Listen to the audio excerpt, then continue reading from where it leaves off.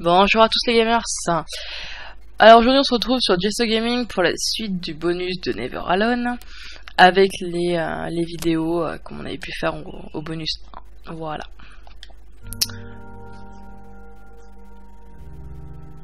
The scaredest I've ever been. I was 12 years old.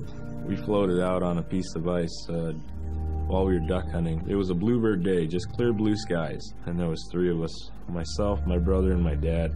Next thing you know, we see this dark shadow on the ice. We look and it goes behind us. So we all jumped up, startled, and my dad, he started running. We got back to the ridge there. The ice had fractured, cracked, and broke off, and we were floating away. We were drifting.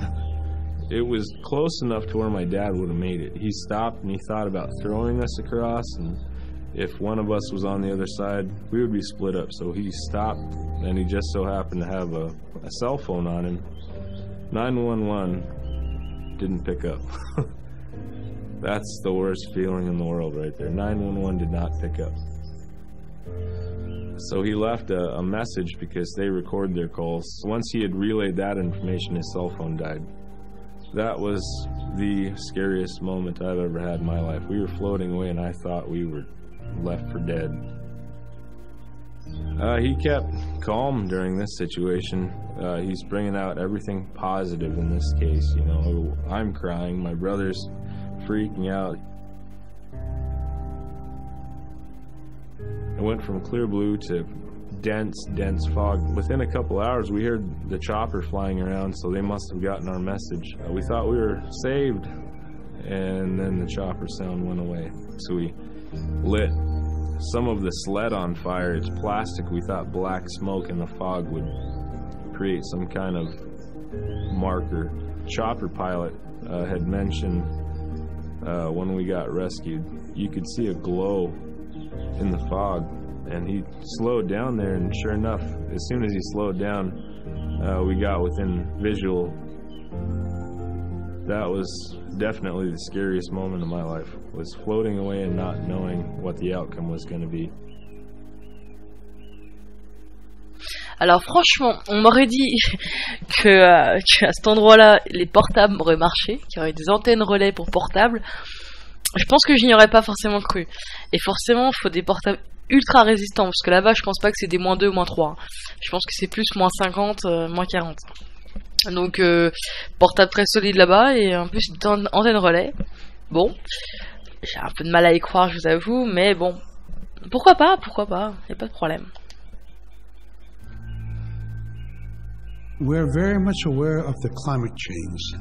And it's been for many years, even before climatologists were noticing this change, in it we're already saying, Sila alan muktab. Our climate is changing. If the heat is going the way it is right now, for us it's going to be pretty bad.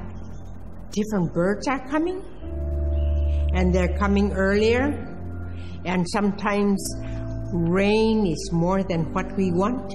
Because when there's more rain, we know it's going to melt the permafrost. In my time as a young whaler, when I was 9 years old, we're hunting from ice that was about 25 feet thick. And there was giant icebergs already floating, coming by. That was the first signs of a changing climate. Ice that never broke before was now moving. Now, here it is 50 years later, we're hunting whale from ice that's 18 inches thick. There's no more thick ice. It's creating a malfunction in our whaling season, is what it is. And actually, more than that, all seasons in general. I think we are more scientists than more people will realize. We have more knowledge of those things than people will ever know. Eh ouais, faut prendre conscience de ça. Prendre conscience du réchauffement climatique. Une fillette et son nuque, donc ça on est bloqué. Bon, je sais pas pourquoi. Comme celui-là, toute chose est vivante. Dommage.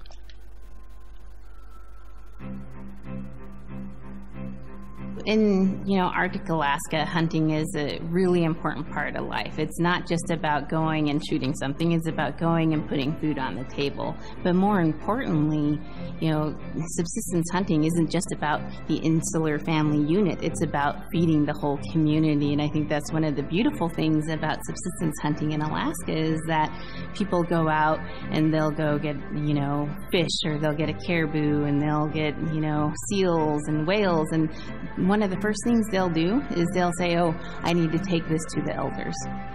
This isn't just about one individual surviving or one family surviving, it's about the whole community. We didn't just go out and kill and butcher and put in a freezer. It's like a ritual that I learned from my parents. It's all about relationship. I don't know. I think there's a lot of camaraderie involved, and just being out on the land or being out on the ocean. It's like getting back in tune. I'd rather be out there. To me, once I go out there, it's the world that I learn from. J'espère que vous n'avez pas mangé avant.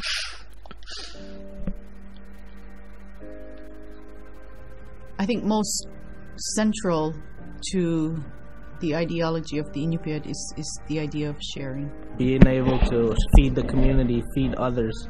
That's why we hunt. In the old days, that's what you needed to survive. The sharing is important because it's how the community survives together collectively. We just give. That's how I grew up. That's the way I'm always going to be. Because of who we are, we always think about other people first. If our people didn't share in the old days, we wouldn't have survived in this harsh, climate, environment. Excusez-moi. Ça doit pas être évident de vivre dans ces... comment je peux dire, dans ce milieu-là. Vraiment, avec des températures comme ça, et vraiment isolé de tout, du coup. Ça doit pas être évident du tout. Big Daddy, Little Tamid, and King Island. And in those three islands are the stepping stones to get to America. So King Island is this absolutely beautiful place off the coast of Alaska. And if you can imagine being on this really kind of rocky island that kind of shoots up from the water to these cliffs, and then all of a sudden you see these stilts, and then you look up and there are these houses. They were built on the cliff up high because of the ice. Being an island in the Bering Sea, you have ice that's being pushed by the winds onto the island. So it's going to pile up 50, 60 feet high. Structures are still there today, and people have returned to King Island. It's a growing community as the people return back to their island.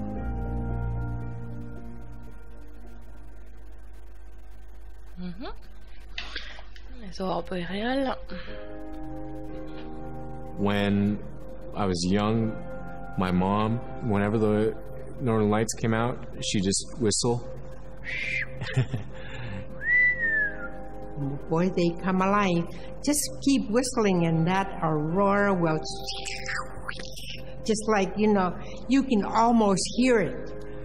And then she explained to me a little bit later that those are children, and children who've passed away when they were children.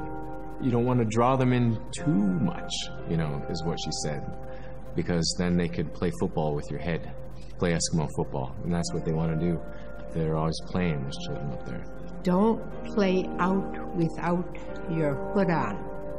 If you don't have your hood on, the Aurora person is going to come down and chop your head off and play ball with your head. It wasn't like they were trying to do bad, or it was like a scary story or anything like that. It was just, that's how it was, that's what it was.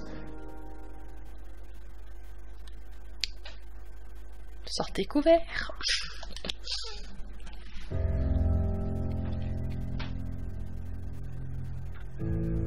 In the month of November, there's no sun. So during that dark time, we travel by the light of the moon. It was quite different. Everything was silver and black. Toward the horizon, we could see where caribou are because their body heat flowing upward, and we could see it glowing in the moonlight against a dark horizon where there's no stars. If somebody yelled, you could know who yelled from where the sound came from, but specifically where that cloud of their breath went up and it glowed in the moonlight. So that was a good time to travel. It was very surrealistic. And so things that were dark objects looked very close, and white objects looked very far. Ça, je le savais qu'il y avait un mois dans la nuit, je sais pas trop où, mais qu'ils n'avaient pas du tout de soleil. Ça doit être quand même assez bizarre, je pense.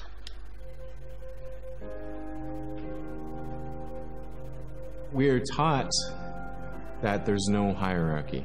It's not everything else, and then man, humans on top, and they're separate from everything.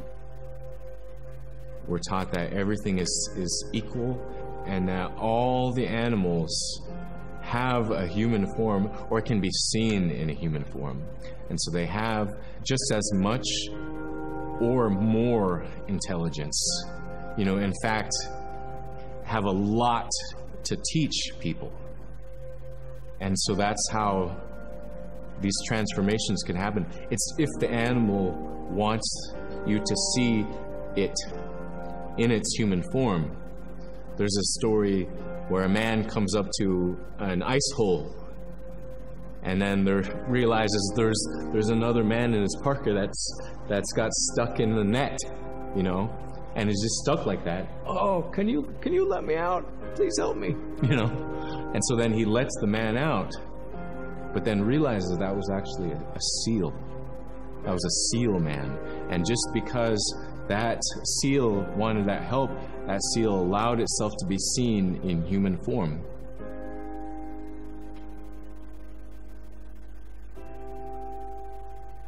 Faut quand même avoir l'esprit très ouvert.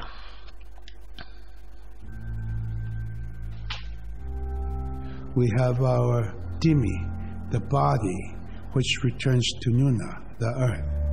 And we have Atik, who is our name that has been passed down to us over the generations. The spirit of our Atik lives on so long as man remembers that name. It would be hard to describe what happens after death. The feeling is that when our Anik returns to Sila, then that may be reborn if the name is passed on to a new child who can then retain some of the memories of the original name. And so it's not uncommon for grown-ups or adults to meet a child who has the same name maybe as their grandmother and say, "Hi, Akka," which means grandma, "Hi, Appa," or "Hi, little mom," or "Hi, little dad," because it's a traditional belief that their soul, is continuing on. Humans are renewed and replenished over time, just like our plants. Every year, flowers are born and bloom, and they die. Next year, they are born again.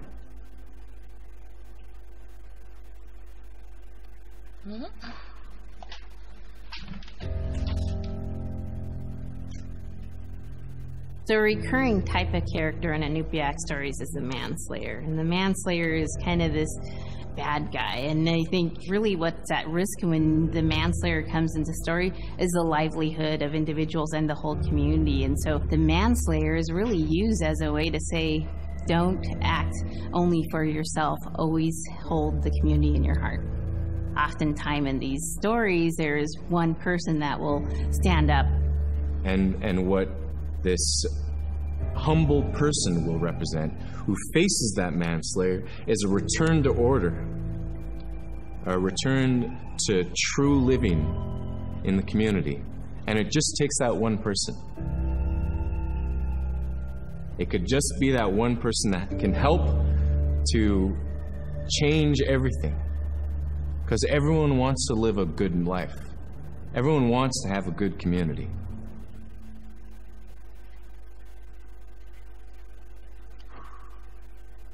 Des fois, les prédateurs sont plus proches qu'on ne croit. Prédire la météo, bah, je l'ai pas non plus. Je sais pas pourquoi comme ça j'en ai loupé. C'est assez bizarre, je pense. Et la petite fin.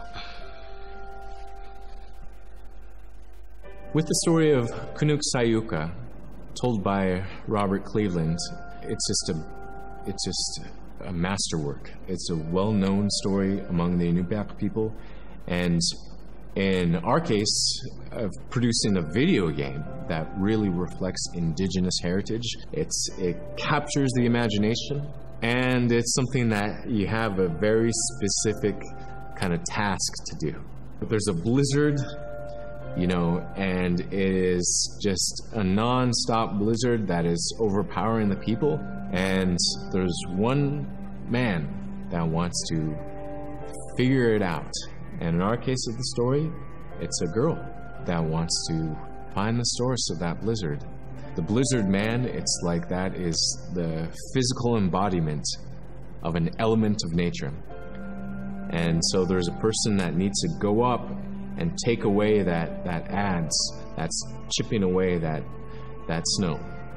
In that community, the person least expected is the one who stands up and makes the difference.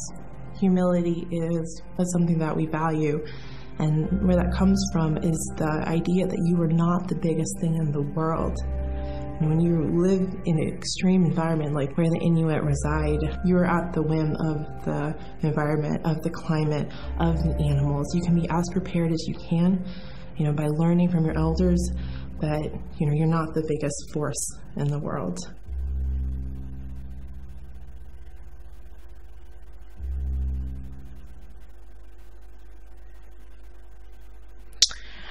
Voilà, donc voilà pour les 21 vidéos en tout bonus.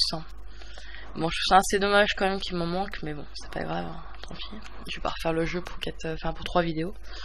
En espérant que franchement le bonus vous a plu. Moi personnellement, ça m'a plu vraiment beaucoup. Voilà, ça n'a rien à voir avec du vidéo ou du gameplay ou autre, mais ça fait quand même partie de, voilà, vous voyez, hein, ça fait quand même partie de Never Alone. Donc je me devais de les présenter.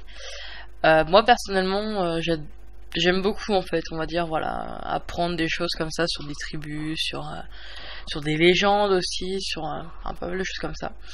Donc dites-moi ce que vous pensez, hein, tout simplement d'un peu tout ce qu'on a vu, hein, que ce soit les téléphones portables, en plein milieu de l'article, soit par rapport aux légendes qu'on a pu voir, je sais plus où, mais bref, voilà, sur l'homme blizzard ou autre, voilà, n'hésitez pas à me dire ce que vous pensez. Bon voilà les gamers, je vais vous laisser là, et puis on clôture ensemble le let's play, la playlist de Never Alone. Voilà, en espérant que cette playlist vous a plu. Moi personnellement j'ai passé beaucoup de temps à la faire et à apprécier, on va dire ça comme ça. Donc voilà, j'espère que c'est un moment partagé. Allez, à bientôt les gamers, n'hésitez pas à liker, partager et aimer. Allez, à bientôt.